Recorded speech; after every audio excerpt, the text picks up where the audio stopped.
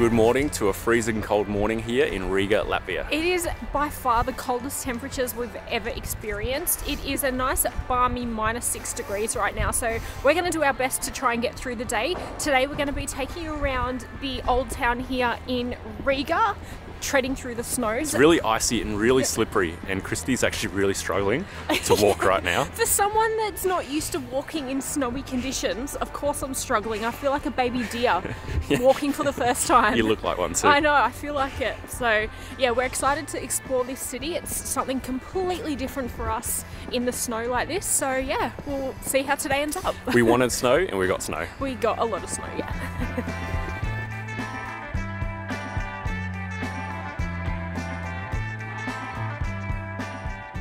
So I actually find it a lot easier to walk in the really thick powdered snow like this, where my feet almost get buried, because there's quite a lot of traction and it's kind of fluffy. It's the ice that really is difficult for me. I feel like I'm skating. I have been ice skating before and I was no good. Steve's like a pro in these conditions. I don't trust myself holding this camera, so as you can see, but it does definitely help when they not ice the roads, salt the roads. The trucks went through before and dumped a whole heap of salt, so it definitely helps. And yeah, but as you can see, this is sloshy.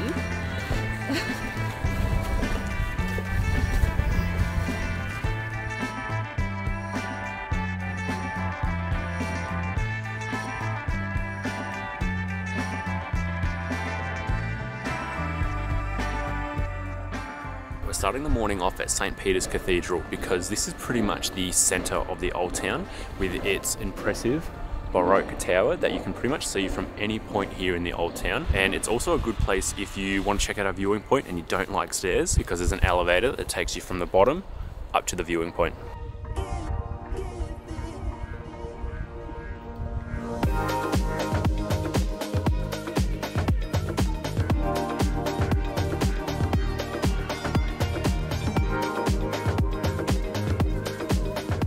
Also, a shout out to the Strata coffee bar here in Riga.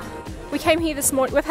We've been to about 4 different cafes so far, and this by far is the best. So if you're in Riga Old Town, definitely go to Strata Coffee Bar. But to be fair, we've been to a lot of coffee bars and they're all really good. They are all really good, but that one's the best.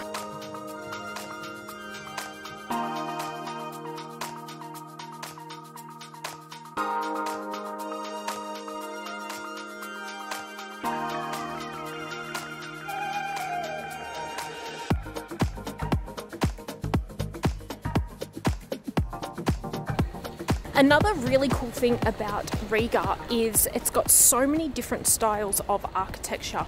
St. Peter's Cathedral that we just came from has like a Gothic facade with the Baroque tower. Behind me there was a beautiful Art Nouveau building. That's my favourite style of architecture. I don't know too much about it. It's just my favourite aesthetically. But you can find Renaissance buildings, Baroque, all different styles, and it all works really well and harmonious. It's very cohesive. So Kristy was just saying about all the different architecture here in Riga. We've come down to the Three Brothers, which is a really good example of that. Yeah, these 3 historic residential buildings were built over 3 different centuries in completely different architecture styles. The oldest was built in the 15th century. I think it's this one here. And the name was actually ripped off from a group of 3 buildings in Tallinn, Estonia, called the Three Sisters.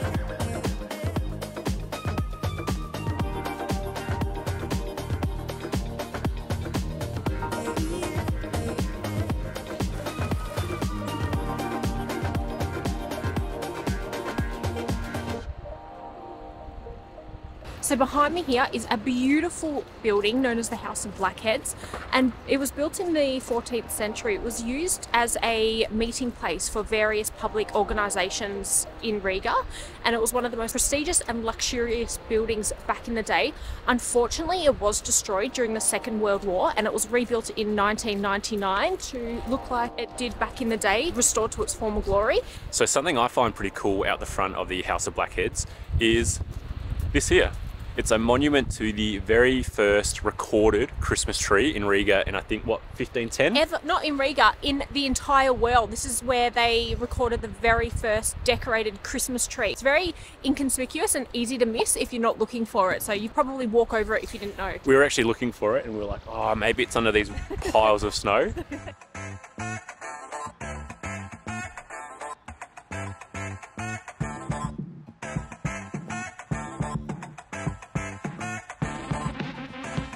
So Riga is such a walkable city. I think everywhere we've been this morning is confined, well, has been confined to the old town and has been within a radius of 1 kilometre.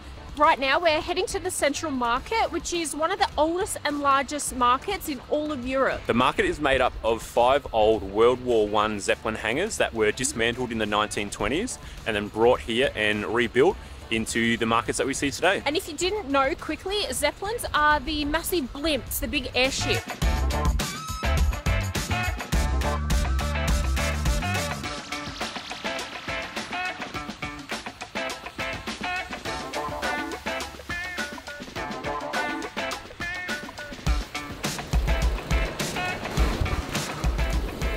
As soon as you walk in, you get smacked in the face with the smell of fresh seafood. Fish, vegetables, and I think like the dairy section is in this specific hangar.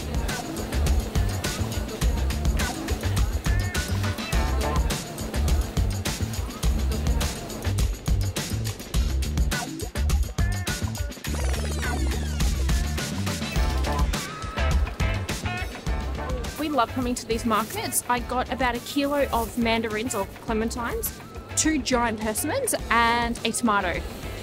We're walking from the fresh vegetables, fruit and meat section through to the clothes area and souvenirs, jewellery, and then we're heading on through to the food court to grab something to eat.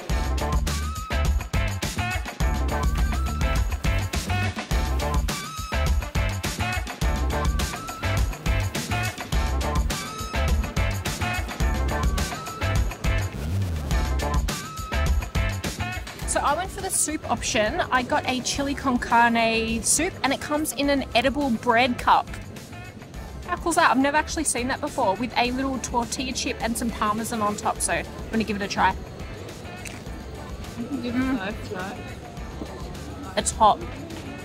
Delicious. It's exactly what you want on a day like today. And I went for some mushroom dumplings. They're massive. I didn't think they'd be so big because we've got a bit of a dinner that we're going to later, so I don't want to fill up too much. Did you only put spicy sauce on half of them in case I wanted to try it? Yep. Oh, that's so nice. They look like curry. Are they curry? Yeah, I'm not sure. Whoop. They're falling apart. Just got mushrooms and all different veggies inside. They look like soup dumplings. Jiaolongbao. Jiaolongbao full of mushroom. Tastes kind of similar. Really thick pastry though. I need chopsticks. The fork is just not cutting it. But they're really nice though. Oh, they're gonna burn your mouth. So there's lots of places here in the market to grab a beer, but we're not going to grab one here. We're going to head back into the old town because Kristy has a pub or a craft beer pub picked out to get a drink. It's braving the cold. It's actually not as cold today as it was yesterday, I don't think. Yesterday I'm wearing 3 pairs of pants today and about 5 tops. Yesterday I had an extra pair of pants on and an extra 2 layers of tops, so it's not Also, this is where the fruit market is normally in the flower market, but because it's starting to get really cold, the fruit freezes, so they move it all inside.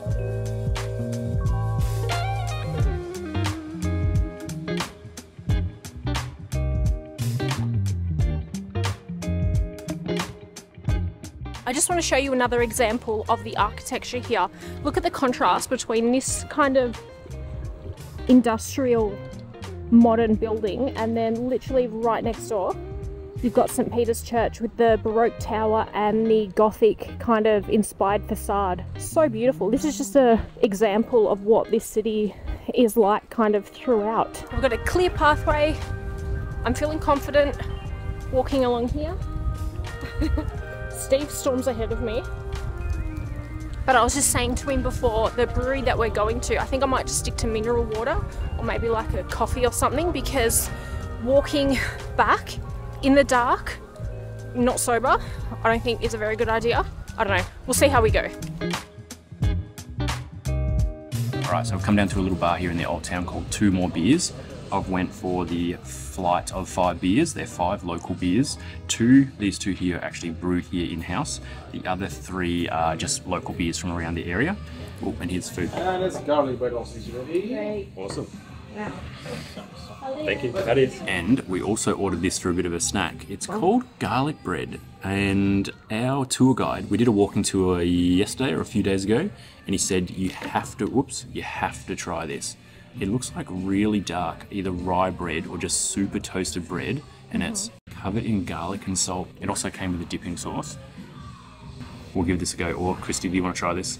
I can try it. I really wish you guys could smell this because it smells incredible. Wow. Oh, hands down, the best garlic bread I've ever had. How good is it? Oh, so nice. So other than the garlic sticks, another thing you must try when you're here in Riga is this stuff. It's called a black balsam, I think it's called. And it's a local spirit here. It sort of tastes like medicine. It's super strong. I think it's 40%. Yeah, 40, well it says 40 mils, 45% proof. So it is very strong. We actually did try this on our walking tour. So this isn't the first time we've tried it, and spoiler alert, we hate it. So we're gonna do a little bit now, just so we can show the reaction on camera. First off, the smell. It doesn't actually smell bad. It just kind of smells like cough syrup in a nice way, but it is super black. They actually do use it as a medicine here in, well, I don't know if they still do, but back in the day, they used it as a medicine here in Latvia. Alright, let's give it a taste. Is that the original? Oh my god. We did get 3 different ones. We got original, a cherry one, and our guides, we did a walking tour, and the guide said to get the black currant one. I didn't like any of them. When you first sip it, it tastes really nice. And then that alcohol hits you in the back of the throat and it's really harsh. I don't know, I'm kind of getting over a bit of a sickness, so I don't know if it's that, but... Well, theoretically, it should make you feel better then. Well, true. Alright, bottoms up. I'm just going to stick to the beer. Oh, my eyes are watering. Yeah, would you believe it's 4 o'clock? Look at this lack of daylight. And now we're going to try and brave this surface back to the restaurant that we're having dinner at.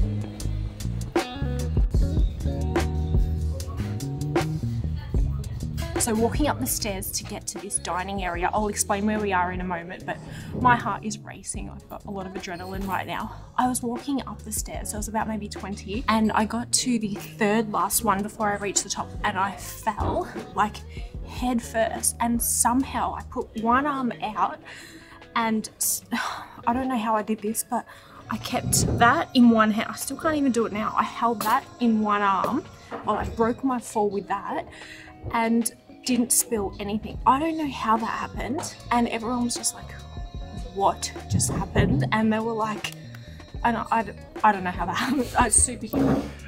I heard a bit of a bang, and then like everyone gasped and then pretty much give a round of applause.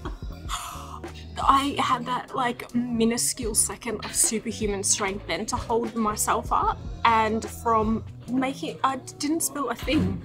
I don't know, it was just one of those freak moments that I'm grateful that I didn't hurt myself. So we've left the bar and we've come out for dinner at this little local, I think it's a chain. What was the name of it? So this is Lido. It's a chain of like canteen style restaurants where you walk in, you grab a tray and a plate and you help yourself like a buffet style.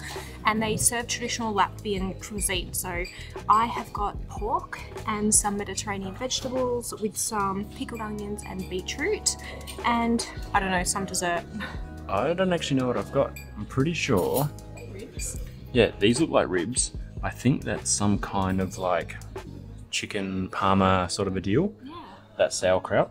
And I've got a pickle and like a beetroot salad. Yum. There. And a mulled wine. Plus we've got a mulled wine. And Kristy got a dessert. You know what? I'm going to start with my dessert because I can kind of imagine what everything here's going to taste like. But this looks, I'm going to get a fork. This looks super interesting. It's like a, I don't know if you can see that. It's like kind of looks like a custard, like a solidified custard with maybe some jelly and berries and seeds. It's kind of like a mousse with no flavour. And then this jelly substance on the bottom. That's apple, like an apple cube. That's really nice actually. It's okay. I'm gonna get stuck into this though. These ribs are so good. I'm pretty sure they're pork ribs.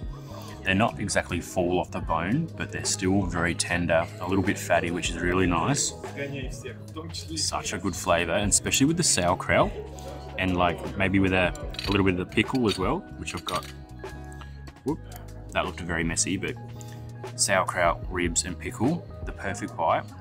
Oh, can't recommend this place enough, and it's pretty affordable as well. I can't remember what we paid for it. It was €23, which is about maybe 35, 36 Australian dollars for all of this. And it's a lot of food. That was delicious. If we didn't already say, it was €23, so about 35 Australian dollars for all of that food. Definitely well worth it. Lido is a great canteen chain. This one was massive. I think this is one of the bigger ones here in Riga. We were sitting upstairs. It's got a really cozy home country style feel to it, so definitely come here if you're in the city. And on that note, we're going to end it there and head back to our hotel and jump in the sauna. Yes, we'll see you in the next one. Bye. Bye.